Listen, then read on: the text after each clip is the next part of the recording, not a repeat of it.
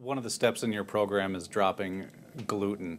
A lot of people think this gluten-free is just the next fad and it'll go away. Why are we hearing so much about that, and why is it more of a problem now than it was in the past, or did we just not recognize it? What's the deal with gluten? Gluten sensitivity is more of a problem than it ever was in the past. And it may be, for the people listening, it may be your biggest problem. So what's happening with gluten that's increasing the gluten sensitivity is the amount of gluten in the food we eat is increasing all the time. Gluten is what makes bread products light and fluffy. And the food industry has been using more and more and more of that.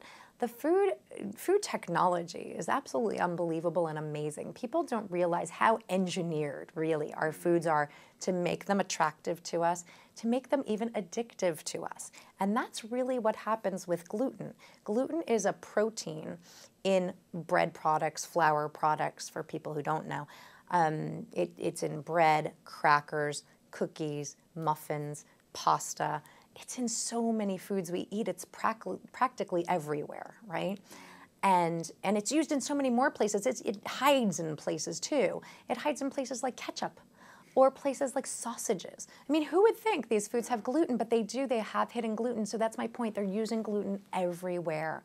And what happens is the more frequently our bodies are exposed to a particular protein, the more likely our system can become sensitized to it. And when it becomes sensitized, it's an interesting thing that happens.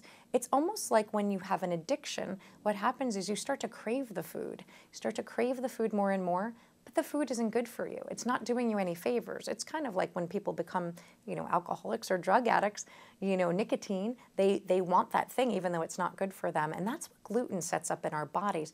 But what's really dangerous and bad about that is it causes inflammation in the gastrointestinal tract. And what that inflammation can lead to is what they call leaky gut.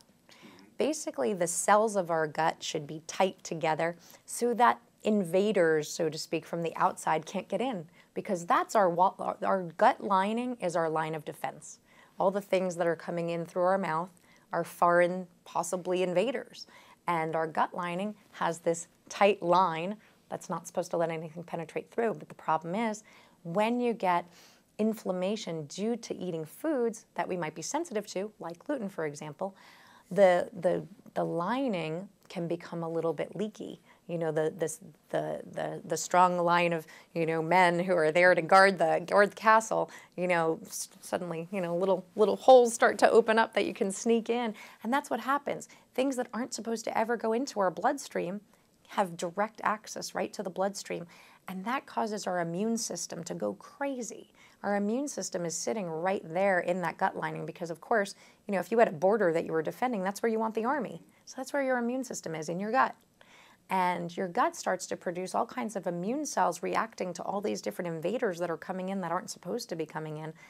And that's one of the big triggers for what we're seeing now, such an uptick in autoimmune disease. Things like Hashimoto's thyroiditis, autoimmune thyroid disease, and other diseases like lupus and psoriasis and rheumatoid arthritis. We're just seeing so many more of these diseases being diagnosed every day. And a lot of this is more than likely due to gluten sensitivity.